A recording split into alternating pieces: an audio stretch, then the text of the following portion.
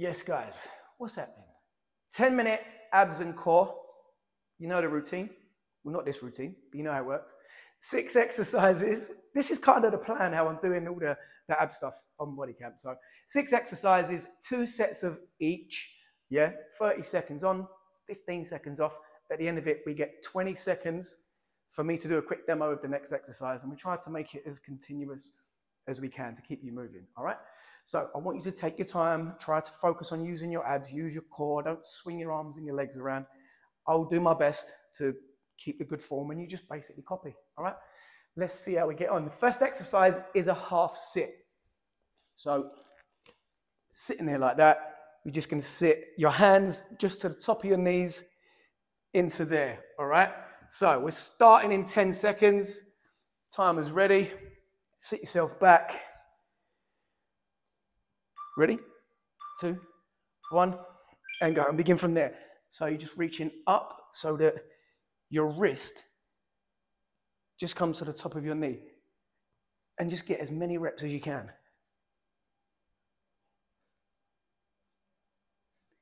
So as I said at the beginning, we're trying not to throw your arms around, trying to get yourself up with any momentum. You're trying to reach and use your abs. So slide your hands up your legs until you get just to the top of the knees. Time. Simple. Hold tight. 15 seconds. We go again. 10 seconds. So slowly lower yourself. We can probably get a few more reps than that. So let's go for it. Ready? Go. So I'm just going to speed up a little bit on the way up, but then slowly on the release. So up to there. Good. But again, not using my arms to get myself up. You're really trying to target your upper abs on this one.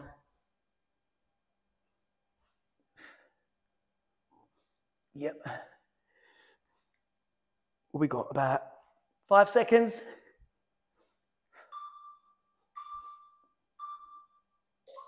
And time. Next one is the 3-point knee. So we go on the floor, mountain climber position.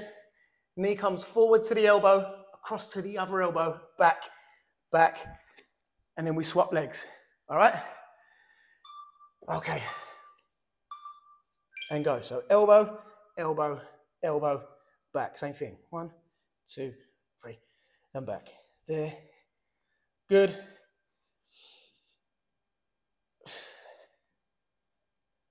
That's the idea. Halfway. So you bring it forward, rotate.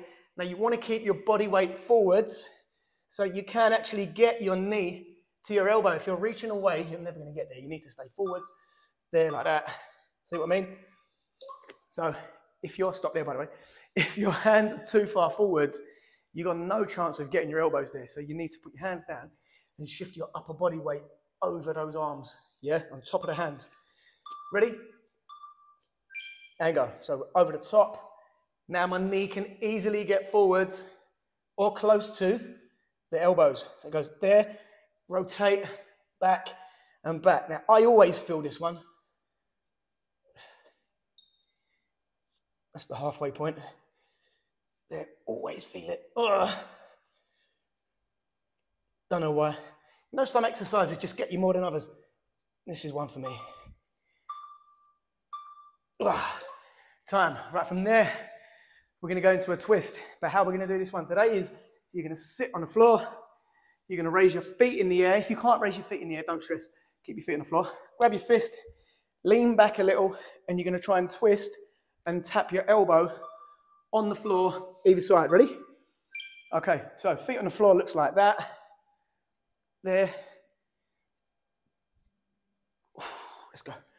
So we rotate, tap the elbow. Doesn't have to be quick. Good. And if you can do it with your feet off the floor, obviously do that. But even feet down, to be fair, I've just done my whole set with my feet on the floor. Oh, did you hear my belly then? I'm wearing a mic today, so you probably would have picked that one up. My belly was going, bruv, what are you playing at? Right, 5 seconds and we go again. So I'm going to raise my feet off the floor this time. Okay, let's go. So tap the elbow, reach, I bet the mic picked that up. There, and just take your time, really twist. This is exercise 3 of 6. It's hard to speak while you do this, you know. Good.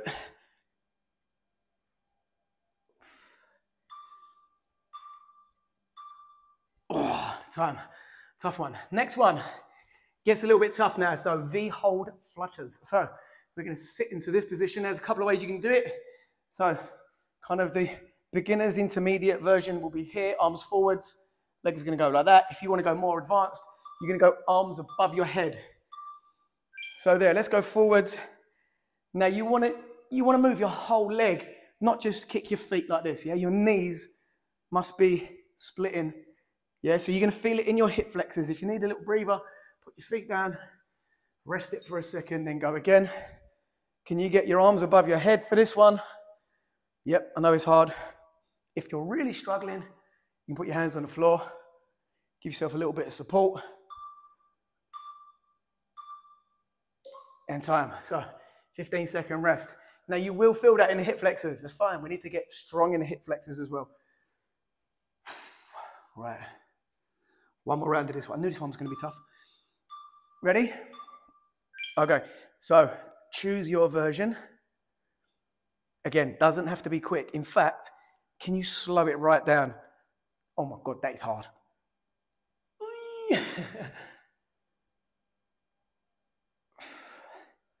Ooh.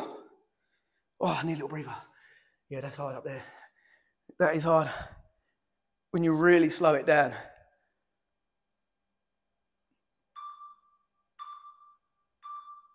Time. Oh my God. Right.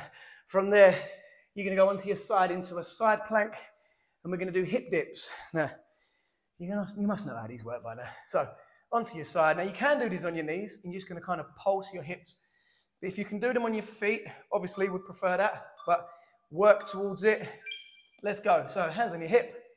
Elbow wants to be directly below your shoulder to get that support. And then dip down towards the floor with your hip, and then push it back up towards the ceiling. Now, if you're a little more advanced, you could put a weight on there if you want to. Don't have to.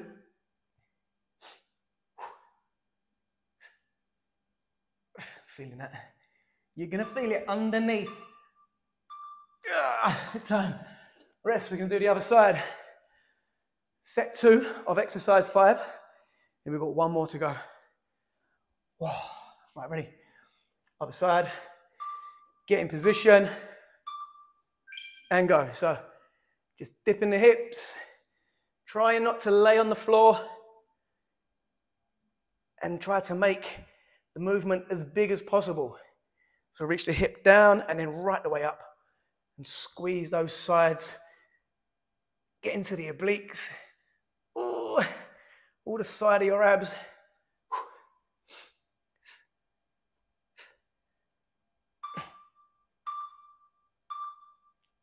Time. Last one. Supported V-sit. So, you're going to sit yourself back. Hands on the floor. And a little bit like we did with the old flutter kicks. But you're going to go 2 feet at the same time. So from here, we're going to go up and down. Ready? Go. So hands on the floor, legs up, down. And just take your time. Breathing in on the way down. Now, if you're struggling with this one, you can bend your knees a little. So you can make it a smaller movement with your knees bent. But as you get more advanced, start to extend the legs, point the toes, and get a little higher. So how high can you get? Just leaning back. Your hands, if you can see, will be just kind of just behind where your bum is on the floor. One more round. We've got 10 seconds, and we're going to do this. Right. 3, 2, 1, and go. So I'm going to be really strict now for this last set. So I'm going to really focus on my posture throughout, the position of my legs, where the effort is coming from,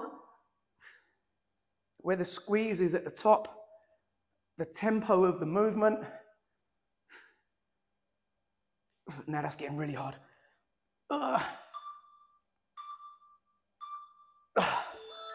And time. Whoa.